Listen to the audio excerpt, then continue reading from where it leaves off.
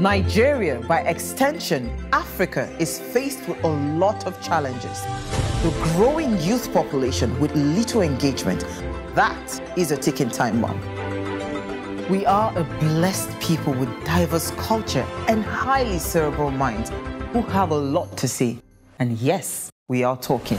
It is important we drive the right conversation that informs, inspires, influences thought and action.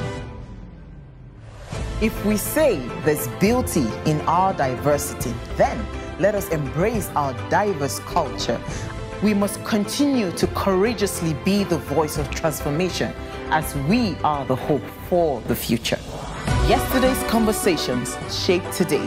What are you saying to shape your tomorrow? We know you have a lot to say, and we are here to hear you.